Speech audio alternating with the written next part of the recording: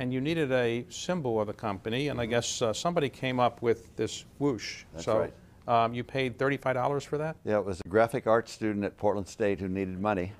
Okay. And we said, we'll pay you $2 an hour to practice, to get some designs, and she spent 17 and a half hours on that. Wow, okay, well, so $35, that's pretty good, okay.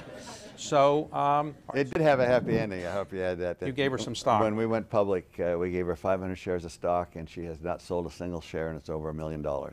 Wow,